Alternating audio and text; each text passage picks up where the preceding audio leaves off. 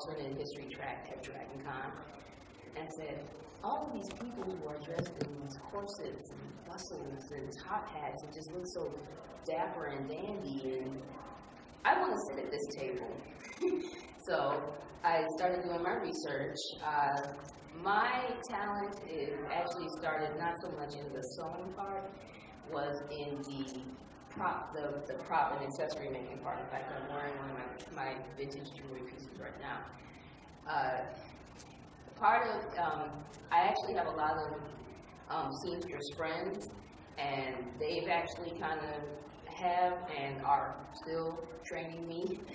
I do have a Jannaea. I'm kind of considered a newbie at it. Like I said, I have like some wonderful seamstress friends who I can call whenever I'm freaking out and go,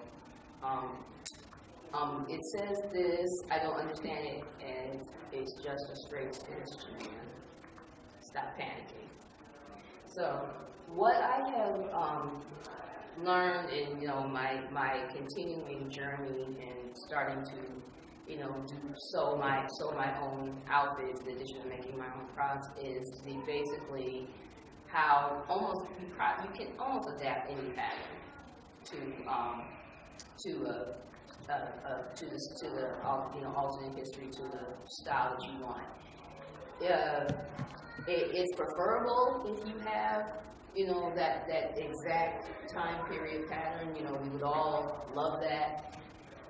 But it's like I found that like basic patterns, like for jackets, skirts, you can almost adapt them to the period.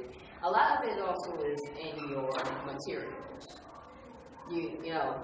Take a simple A-line skirt pattern and use muslin or something, or one of those things that they used back in the time period, and you have your skirt. That's kind of like what I learned the best. There are very like basic patterns, and that's kind of what my seamstress friends told me. Basic patterns that vest, skirts. My pattern maker of choice tends to be I'm going to say simplicity and buttericks, and that's not only because Hancock's has that 5 for 5 deal. They tend to have like more just basic, and then for me also, I have found Goodwill to be an amazing resource because you can take there's like a lot of stuff that it looks vintage. It may not necessarily be vintage, but it looks kind of vintage. And with a snip here and a seam rip there, you can make that happen. One of the things my seamstress friends impart to me is keep your seam ripper at hand. It's called frog stitching. Thank you, ma'am. So for me, it's a continuous learning process as I'm slowly but surely learning to adapt my own things. I'm right now, even though I didn't get to wear it, I am working on sewing my own bustle pattern, doing the bustle from a pattern, which of course, one of my seamstress friends say, "Oh, it's easy. You just sew it together." Yes, says the lady that's been sewing for 15 years. Of course, it's easy to you. So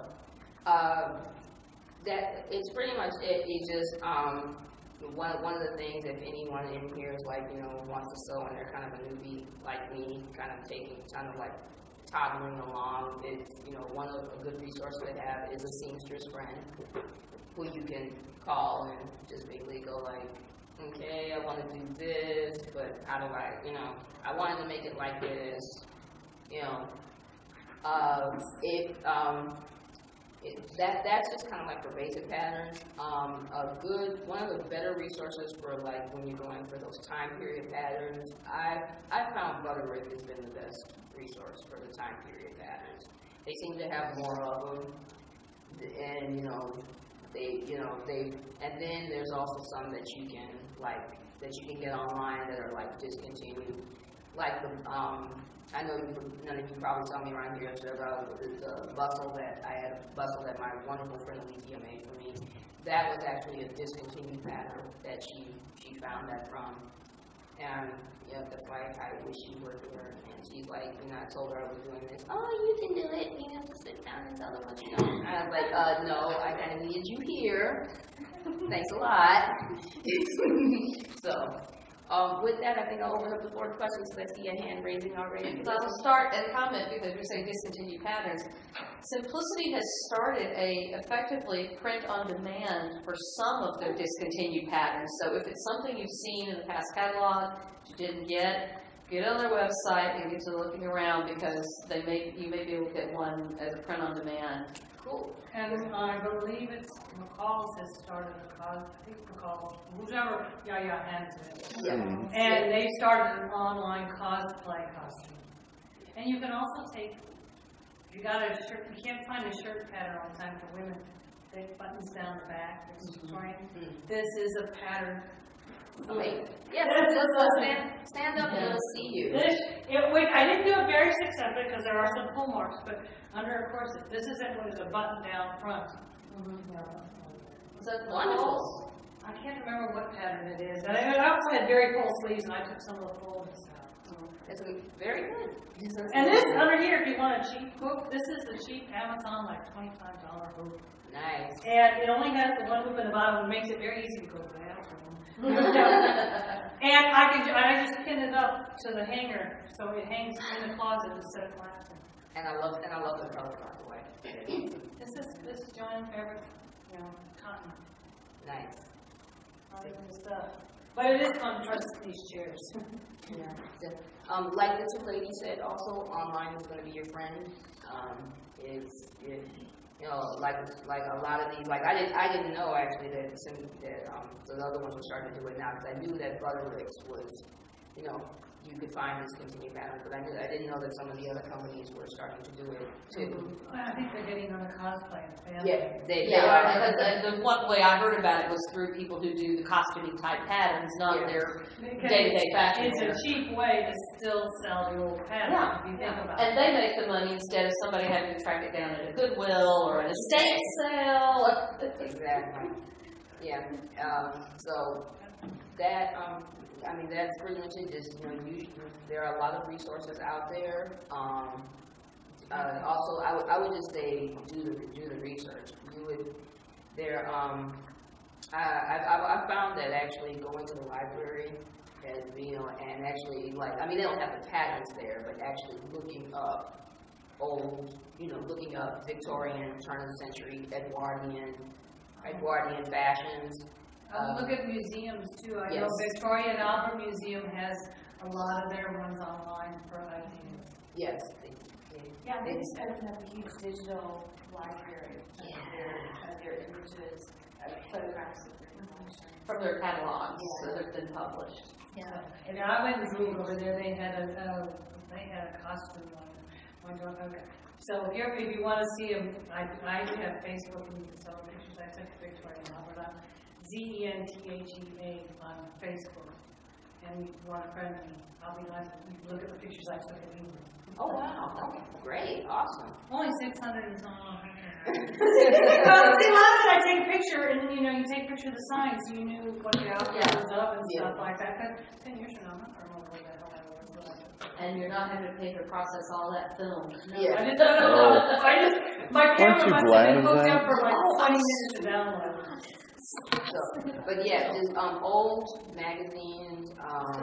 For me, I have found that even though my grandmother was only young in the 1920s, she's been a wealth of information because she kept a lot of stuff from my great grandma, and so she actually has a lot of magazines from the 20s and stuff like that, vintage magazines, like just, and we've actually gotten things from there. And, before I overcame my fear of the Jannaea, I said it to my seamstresses friends.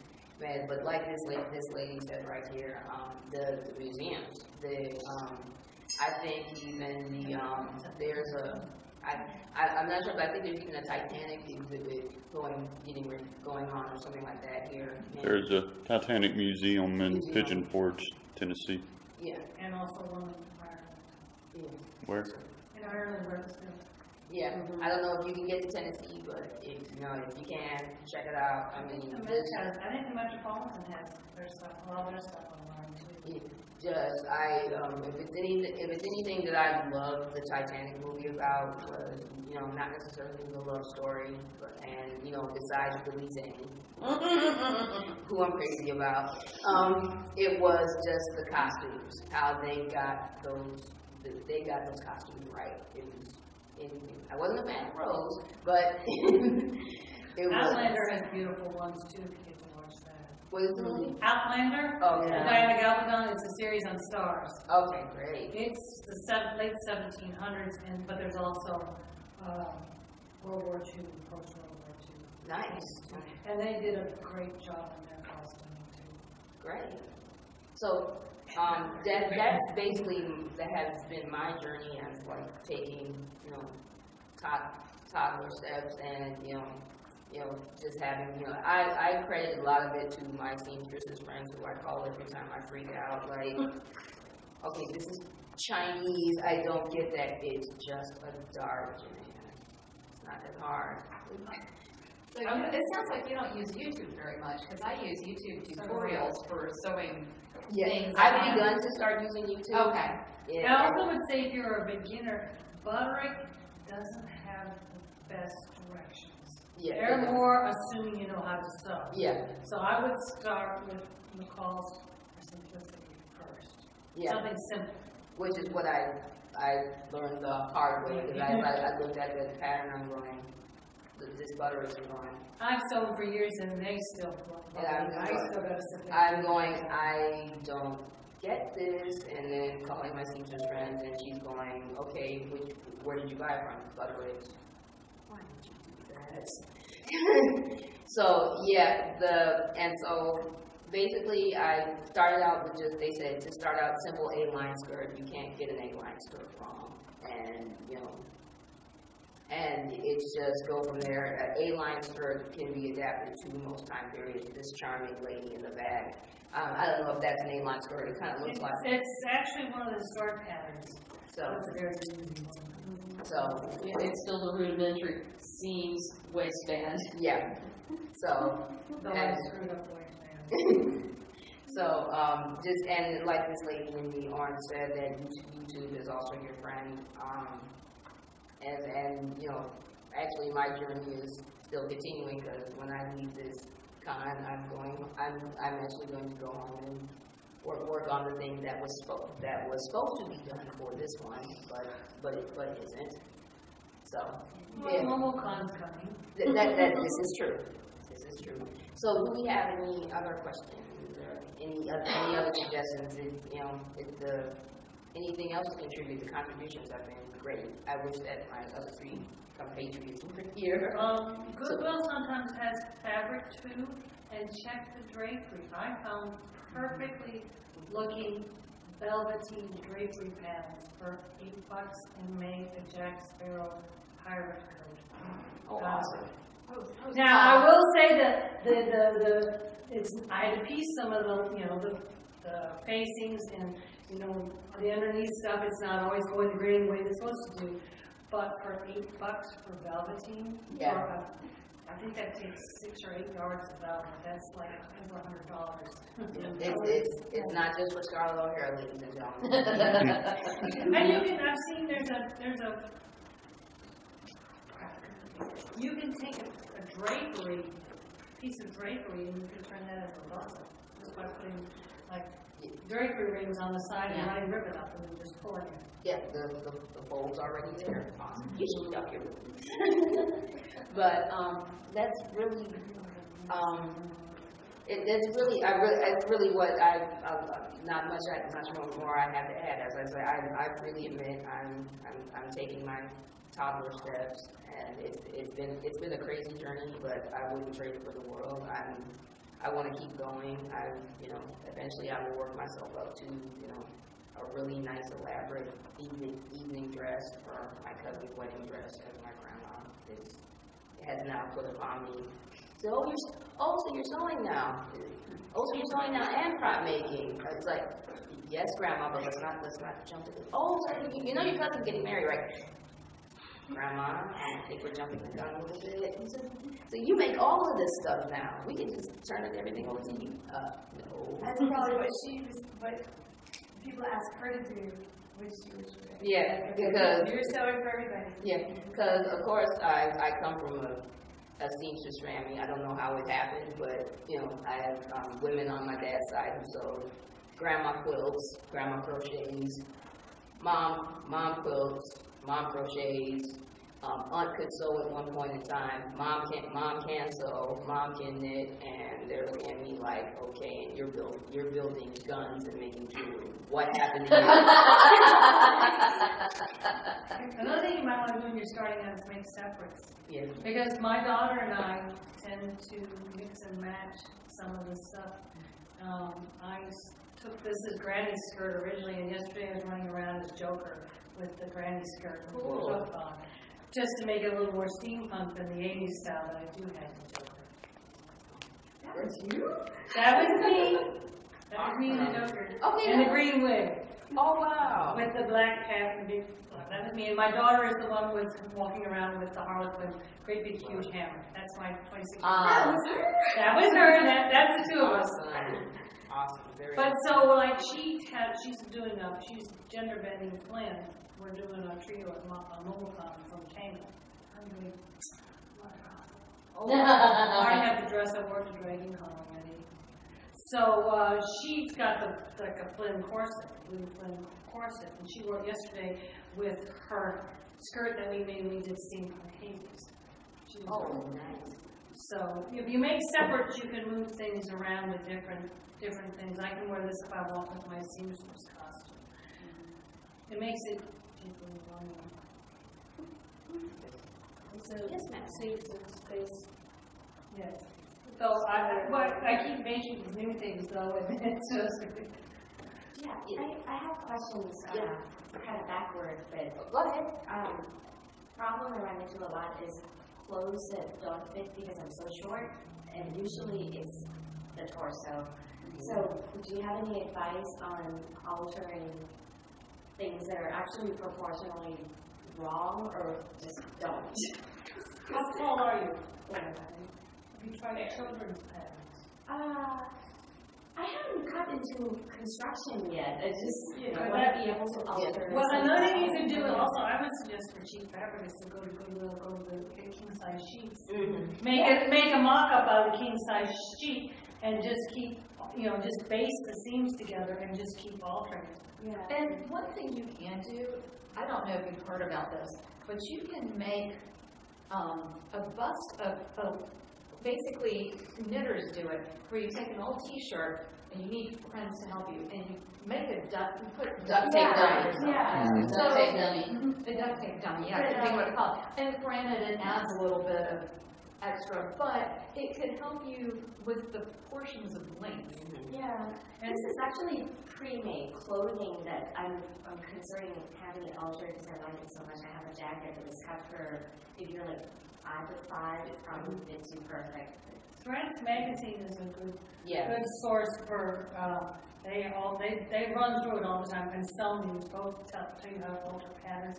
And I believe Thread may have some information online too. And I know Threads has put some of that information together in a book too, which you could probably find somewhere. So you're talking about if you have a jacket that you want to alter, that it fits in the shoulders? But it's too long. From shoulder to bust, under bust, it's definitely too long. Like is the arm too long? It is, but the arm, I can see, the arm actually, I could make it smaller because if I can raise the shoulder, and the armhole is smaller, is fine because it still fits my arm. There is. Okay.